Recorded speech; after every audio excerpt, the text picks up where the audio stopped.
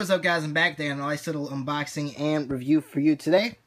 When the pictures first released of this shoe, I honestly wasn't feeling it. You guys know that I'm a big What The fan, and you guys know that, What The Kobe 8 is my all-time favorite Kobe and almost favorite shoe, I think, really, that's ever released. So I'm a big fan of the What The line, just the What The line in general, honestly. And when pictures first released of the KD7s, What The KDs, I was kind of on the fence with them. I was like, you know what? Like I say with a lot of my shoes, I have to see them in person first, and then I'll make the final decision if I really like them or if I really don't. Because sometimes I'll see pictures of them, and then I'll be like, those are trash. And then I see them in person, I'm like, oh, those are really dope. And sometimes it's the exact opposite. They look nice in pictures, but they don't look nice in real life. But let's get right into the unboxing and review. Retail on this shoe was $200.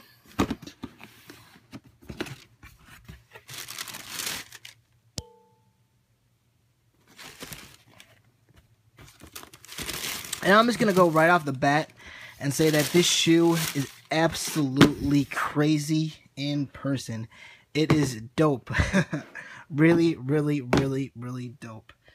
The only other KD7s I own are the Global Games and the Ant Pearl. So I'm not going to try to name you off all the different designs. This isn't a Kobe.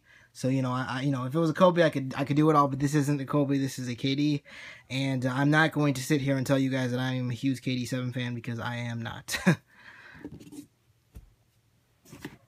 Well, I can tell you one thing, that I know the strap is from the Ant Pearl, so, yeah, there we go. Alright, let's get right into it. We have let me see if, yes, they both have an icy sole bottom. The left pair has blue on the heel, and the right pair has lime green.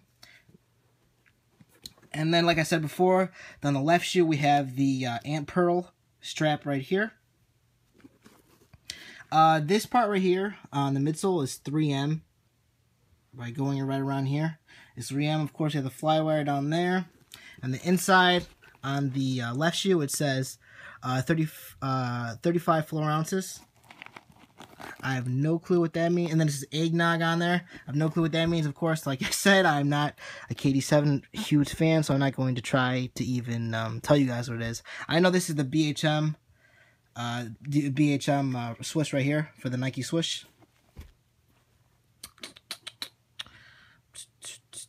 And then on the right shoe, like I said again, both have the icy soles. And of course, the Nike Zoom over there on the left-hand side. Fly wire strap. And the inside of this one, it is not even sure what the inside of this one is, but it's dope. All in all, I'm really happy to add these to the collection. You guys know I'm a big What The fan. I love crazy color shoes.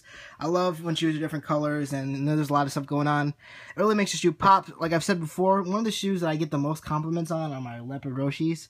And, it's a Roshi. It's a shoe that costs, what, $70 retail? So, you can never go wrong with that. All in all, I'm really happy to add this shoe to the collection. If you guys are passing on it from the original photos, which I was almost thinking about passing on, I really suggest you see them in person, or at least find a friend that has them or something. Or just go out on a limb and buy them. Worst comes to worst, just sell them again. just see how you like them. Because I really think you guys are going to like these in person. Well, that is going to do it for you guys. Please like and subscribe. Be sure to check out my other videos. Follow me on Instagram. I repeat, Instagram is the place to hit me up if you have any questions, comments, concerns, want to buy shoes from me, etc. Shoe game messed up. I repeat, all one word, shoe game messed up. I get a lot of people that ask me how to pre-order shoes from me, and the best place if you want to pre-order shoes from me is Instagram. Follow me on Twitter too if you want. It's more my personal account, but it's ZZSCH3NCKZZ. Please like and subscribe, guys. Be sure to check out my other videos, and that is going to do it for me today, guys. Peace.